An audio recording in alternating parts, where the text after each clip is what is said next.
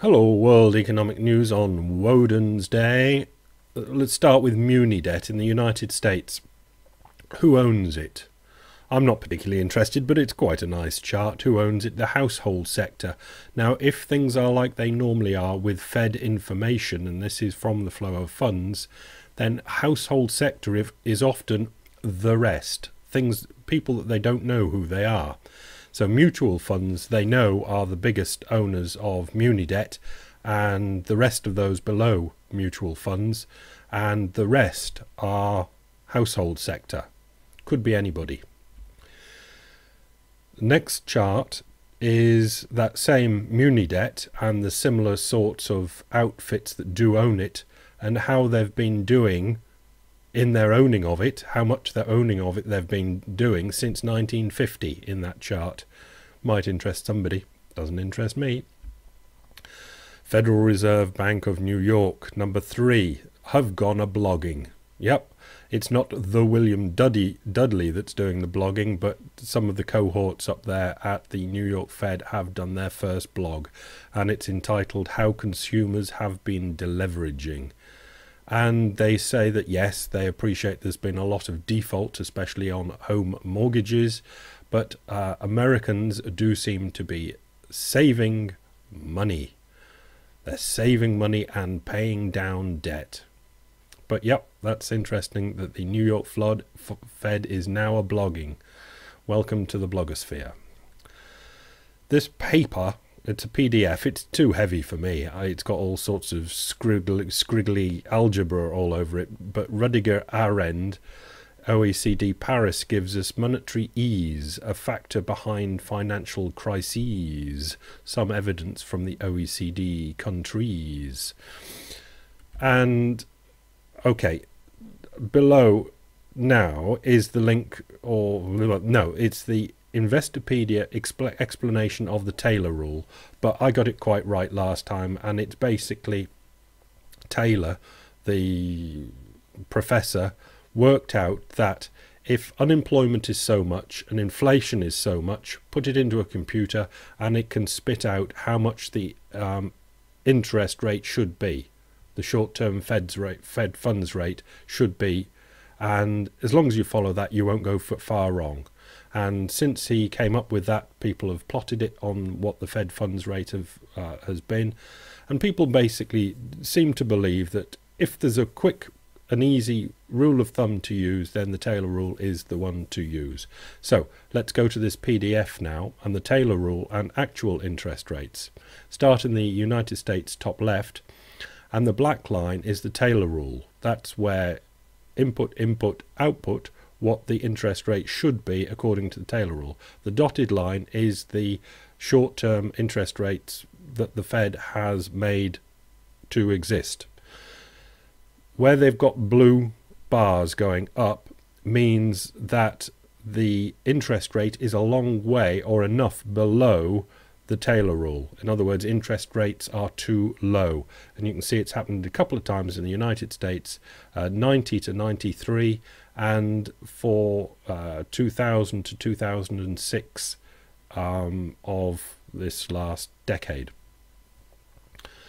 And obviously, if interest rates are too low, you're liable to get bubbles. Japan haven't been in bubble territory for the last decade at least.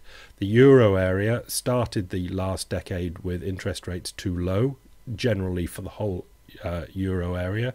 United Kingdom have been just about spot on. Canada a bit too low through the last decade. Austria spot on. Moving to the next page, which is Finland. France bit low. Germany interesting, and probably why I've gone through all the rest of them.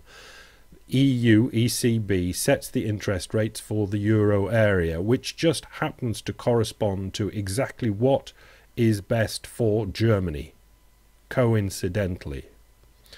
Move over to Greece and you can say it's wonkingly too low, the interest rate for Greece.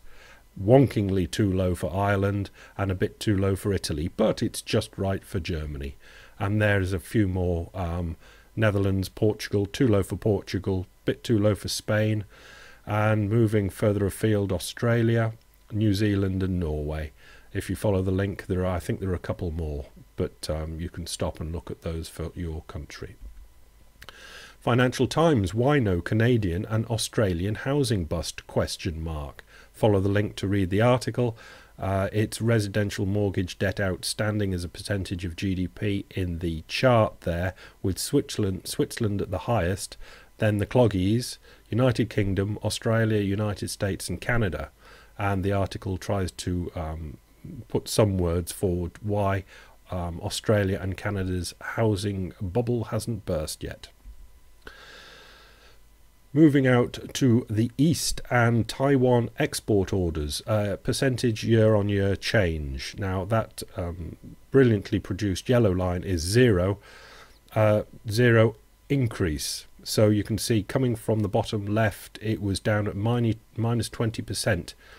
Orders coming out of that recession, depression world thing that happened oh so long ago, and then orders were spiking well up out of that, but in comparison to the year before, obviously. But you can see from January 10 to now, their orders have been on the down and down, which could be bad news for if they're representative of the whole of the Far East. Ireland, Lisa O'Carroll in The Guardian. Ireland faces the default option as Europe's leaders talk tough. What do you want, Angela Merkel? A default? Etc., etc. The banking crisis in the country is getting worse, not better, etc. Ireland is suffering.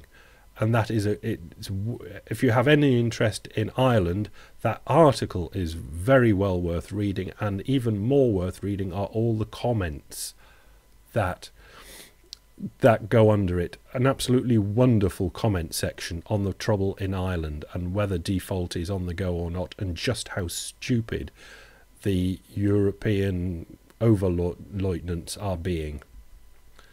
Phantom Giants will not save the Eurozone by Wolfgang Munchau in the Financial Times bangs on the similar thing, how this new, the most blatant Phantom Giant, he's on Phantom Giants, apparently it's a fairy tale from German mythology, is the European Stability Mechanism, and basically he's found out that it's a scam, and most all of the things that they've worked out, which the market seems so happy with in their first meeting on the 11th of March, aren't really standing up to scrutiny, and they really have to do better when they meet again to definitively define the details on the 24th of March.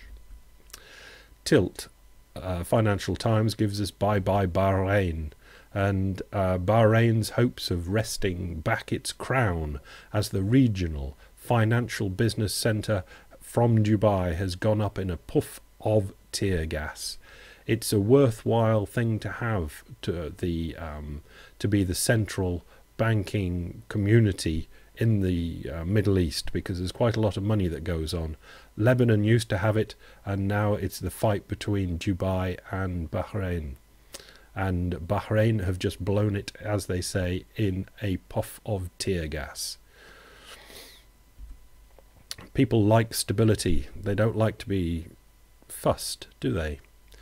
Washington Business with Bloomberg. Medvedev says Russia is to spend $700 billion on new weapons and warns arms makers against hiking prices.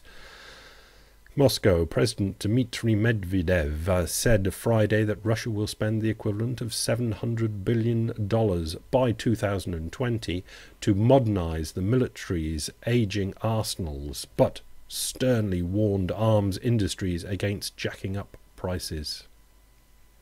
Who's going to? And they've really slammed their internal arms makers for not keeping up with things. They're just selling old junk. So they're going to have to buy from foreign, further afield. And on that, yes, some countries will then make the arms because it's profitable. And going back to the Irish question, Ireland is demanded of to reduce their corporate tax rates in return for getting lower interest rates. But they won't do it. They've always had low commercial rates, corporate rates. And it was pointed out that France, although they have a nominal high rate, give all sorts of deals for the corporations to come to France, and their rate is actually low, down at about 8.7 in reality, because countries want companies to come to their country so they can get a bit of tax, but much more importantly, to get the employment going. And it looks like employment can be found now making whiz-bangs and selling them to people that want to buy them, who think they're necessary still to buy whiz-bangs. The world hasn't sorted itself out overnight. Maybe it will tomorrow.